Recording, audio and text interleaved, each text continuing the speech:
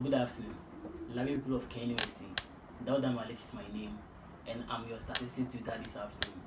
This afternoon, I'm here to clarify some aspect of statistics that is bothering our mind, so that it will become a mere formality for us. So first of all, we would like to look at some general terms in statistics. So I would like to explain the name statistics itself. So when we say statistics, we are saying that statistics is the science of collecting, organizing, analyzing and interpreting data in order to make decisions. So as rational beings, we can't just make decisions without analyzing it. So let me use this example. I've opened my new company, that's a cake company. So on my first product, I was able to sell them all. I can't just make or sit down and make a clarification that my product is out of quality or is the best. If I want consumers to come and patronize my goods, I have to do a statistics. I have to go out and do a survey. So I have to develop a questionnaires. I'll go outside and give it to my customers to know their take about my products. So if let's say I'm able to interview 1,000 customers, and out of the 1,000, 600 are saying that the sugar content in my product is high, and 100 are saying that the sugar content is low, and let's say 300 are saying that the sugar content is moderate, then I have to sit down. I have to organize this fact I've gotten. I have to interpret it and say, oh, since majority of them are saying that the sugar content is high, then it means I have to reduce my sugar content. So this will aid me to come up with a meaningful information. So this is simply about statistics. And as statistics too, we have a term called population. When we say population, we are saying that population is a list of all outcomes that are of interest. The important aspect here is data of interest. So if I consider a particular group to be my point of interest, that group is called my population. Example, if I want to do a survey on KNUSC campus to know the speed of the Wi-Fi, the thought of the students about how the Wi-Fi runs, and I went to campus and I do this survey, the entire campus on KNUSC campus is my population. Let me use this example too. If I want to do a survey and see how social work level 100 students react to the lecturer's assessment, and here my point of interest is all level 100 students who read social work. So every student who reads social work as their either major or minor courses is classified to be my population.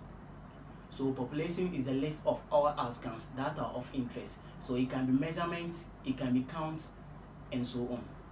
The next aspect is a sample. When we say a sample is a subset of a population, or a sample forms part of a population. So let me use this example too. If I want to interview students on campus to know the speed of the Wi-Fi, here my point of interest is the entire student on campus, and the entire student on campus signifies my population. So let's say at the end of my interview, I was able to interview 500 students. The 500 students is classified as a sample. Why? Because they form part of the population. Please, I hope we get the example. Okay, we have another term too. We call it a parameter.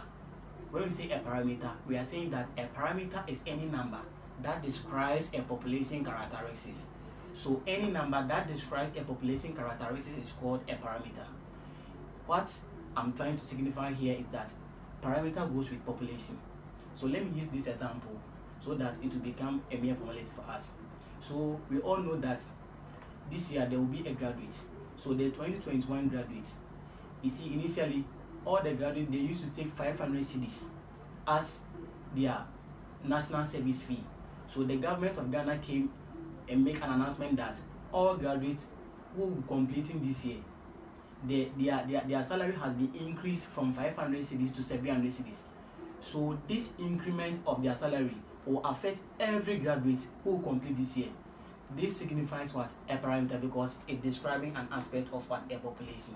So the increase will not affect part and leave part. It will affect everybody. And since it's affecting everybody, it means it's what? It's a parameter, because it is linked with what? A population. Another term is called what? A statistic. When we say a statistic is any number that describes a sample characteristics. So as parameter goes with population, statistic also goes with what? A sample. Let me use this example. This year, graduates, we all know that the law students, their tenure in school is 7 years. So the government of Ghana made an argument that their salaries will be increased from 700 cedis to, let's say, 1,000 Ghana cedis. And with this, the increment is only affecting the law students. This example signifies what? A statistic. Why? Because the law students, they are part of the graduate, they will graduate what? This year. And the increment is not affecting every graduate, but only the law students. And the law student is part of the population on campus, or the graduate as a whole. So this signifies what? A statistic. So as parameter goes with a population, sample also goes with what? A statistic. So please, I hope you get the difference. Good. Then let's go to types of data. Under statistics, we have two main types of data. The first one is qualitative data, and the second one is quantitative data. When we say a data set is qualitative, it means it assumes non-numerical values. What I'm trying to signify here is that it cannot be counted. It's only attributes.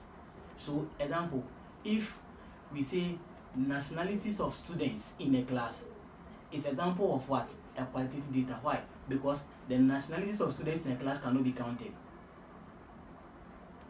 If I said color of an eye is what? It's a qualitative data, because it's what? It's non-numerical.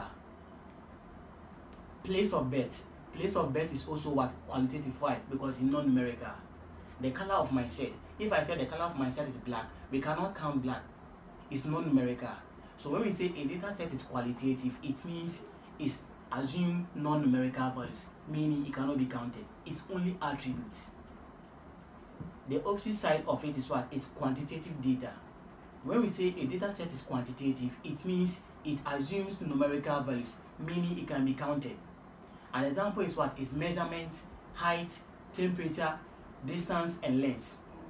These are all countable what? Attributes. We can count them. We can count the temperature of the body. We can count what? The length of a table. These are all what? Digits. So when we say a data is quantitative, it means it assumes numerical values, meaning it can be counted.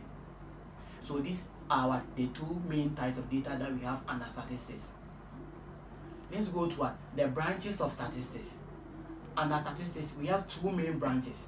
The first one is what? A descriptive statistics, and we have what? An inferential statistics. When we say descriptive statistics, we are trying to say that it's when tables and charts are used to what? Organize, summarize, and what? Interpret data. When I say tables and charts, they can be what? A frequency distribution table. That's what? The aspect of the table. When I say a chart, it can be what? A pie chart or a bar chart. So when these values or when these means are used to what? Summarize, organize, and interpret the data, we call it what? A descriptive aspect of statistics. The other aspect of statistics as a branch is called what? The inferential statistics. When we say inferential statistics, we are saying that using a sample to draw conclusion about what? A population. So when part of the population is used to describe the entire population, it's termed as what? An inferential statistics. Let me use the example. Right now, let's say we are here, we are studying, then 5 boys are going. The 5 boys going is classified as what? As a population, because they are 5 in number. That's our point of interest. So once they are going, one of them just screamed. You see, that one, the person who screamed is called what? It's a sample, because he formed part of the population. Because the guy screamed, you see, like we all think like, like how? This guy, how? You know we are learning, you are making this noise. Then it means that all the people we are working with, they are all the same, they are all the same as you. So we are using that guy who is a sample to describe the entire population, the entire guys who we are going. So that's what? An inferential statistics. So using a sample to describe the entire population is called what? An inferential statistics. The next aspect we will look at is the levels of measurement under statistics. Under statistics, we have 4 main levels of measurement. The first one is the nominal level of measurement. The second one is the ordinal level of measurement. Our third aspect is what? Is the interval level of measurement, and the last one is what? Is the ratio level of measurement. Let's take them one after the other. When we say a level of measurement is nominal, we are trying to say that it is qualitative data only. So a nominal level of measurement is qualitative data only, meaning it cannot be counted. It's only attributes. Example is what? It's names of items in the shop. When I say names of items in the shop, biscuit, Milo, Nido, these are all attributes. Names of cars, Corolla, we have Benz, we have Mercedes. These are all what? Names of what? Of cars. They are all attributes. Names of students in a class. Names of students in a class is an example of what? A nominal level of measurement. The marital status of nurses in what? In a hospital. This is what? Is a nominal level of measurement because it's only what? An attribute. The next aspect is what? Is the ordinal level of measurement. When we say a level of measurement is ordinal, we are trying to say that it contains what? Both qualitative aspect and what? The quantitative aspect. So it's both qualitative and quantitative. So with the ordinal level of measurement, there is what? There is a rank. There is an order. Because we can rank them and we can order them. Example, when we are asked to go and name the first best 5 schools in the world, the first best 5 schools in the world, you see, we can't just write the schools like that. We have to order them. 1, let's say the school comes. 2, the name of the school what will follow. 3, the name of the school what will follow. So the numerical aspect is what? Is the quantitative aspect, and the name of the school is what? Is the qualitative what? Aspect. So when we say a level of measurement is ordinal, we are trying to say that it's both qualitative and quantitative. This I hope you are trying to get me. Okay, so the next level of measurement is what? Is the interval level of measurement. When we say a level of measurement is what? Is an interval, we are trying to say that it is what? Quantitative data only. So an interval level of measurement is quantitative data only, meaning it can be counted. It assumes numerical values. An example is what? Is an IQ scores of students in a class. So the scores of students in a class is an example of what? An interval level of measurement. Why? Because it can be counted. Another example is what? Is the cost of items in a what? In a shop. The cost of items in a shop is an example of what? An interval level of measurement. Why? Because it can be counted. The last level of measurement is the ratio. With the ratio level of measurement, we are saying that it is similar to the interval level of measurement, meaning it is also what? Quantitative. But the only difference, or the only slight difference between the interval and the ratio is that the interval contains what? Only what? Fixed what? Figures. But with the ratio, it contains what? Decimals. So for the interval, we can have, let's say, a number like 10. But for the ratio, we can have, let's say, 10.1, 1.2. So the ratio level of measurement is similar to the interval, but it contains decimal. An example is what? Is the salaries of nurses. Every nurse salary does not come in a fixed price. Why? Because once their money pass through what? The controller and accountant department office, they are being what? Deducted what? Tax. And when these taxes are deducted from their money will not come in a fixed price. Definitely there will be what? A decimal point in the money.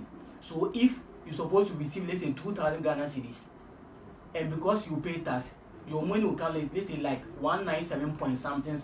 So that point, that decimal that we have, means that it's what? It's a ratio level of measurement. Another example is what? Is pages of what? Of novel books. When we say pages, we see we have subunits in what? In pages. So let's say we have 1, 1.1, 1.2. So pages of novels or of what? Of a magazine is an example of what? A ratio level of measurement. Okay, please, I hope you are enjoying the tutorial. Let's go to what? Data collection what? Tools. So under statistics, we have what? 4 main data what? Collection tools. We have an experiment, we have observational study, we have a survey, and we have simulation. We have experiment. So let me explain the experiment. When we say experiment is where what? Part of a population is taken and what? They are studied to know what? The effect of it. So it's when part of a population is taken, and this part that has been taken has been what? Is being what? Assigned to a treatment to what? To know the effect of it. So let me give this classical example. So let's say we see we have a hospital, and in the hospital, the room, we have 100 COVID-19 patients there. So you see, in this COVID era, countries are trying to come up with what? Vaccines. So let's say a country comes with a vaccine and they want to try and see the effectiveness of what? Of the vaccine. So they will go to this what? Ward where we have this COVID-19 patient, and they what? Select what? 5 out of what? Out of the 1,000. So the entire 1,000 there is what is a population. So the 5 they've selected is what is a sample. So they will select these 5 out of the 1,000. They inject them and isolate them. So they will isolate them, let's say 2 days. And let's say when the day ends, they will go and test them and see that is the vaccine working or not. This is what is an experiment. Trying to know the effect of something is called an experiment. The next one is observational study. With observational study is when a subject critically observes. With observational study, we don't use scientific means. You just use your physical eye to just observe things. An example is when one is solving a puzzle. When you are solving a puzzle, you don't need any scientific approach to solve a puzzle. You just need to observe and solve the puzzle. So that's an observational study. So when one is solving a puzzle, that person doesn't need any calculator or not. You just need to observe critically and solve the puzzle. The third aspect of data collection is a survey. With a survey, responses are taken in order to make a decision. So let's say we have a president, Akufo-Addo. So if we want to assess the performance of Akufo-Addo, we have to do a survey. So you go out, then we develop a questionnaires to the citizens of Ghana, and they will show the assessment of the president. So based on on the survey we are conducting, based on the response that we receive, will help us know the performance of the president. So that's a survey. Going out to get responses in order to help you make a decision is a survey. The last aspect is simulation. When we say simulation we do it with technological aspects. It's more about computing. An example is when one is being told to study the changing patterns of planes in the air.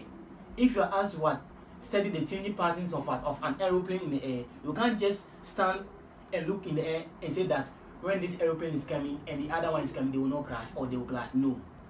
This one, it means more computing aspect. It means more technology. So when we are talking about technological aspects, when we're talking about more computing aspects, we are talking about simulation. So these are the data collection tools that we have. We have an experiment, we have observational study, we have a survey, and we have simulation.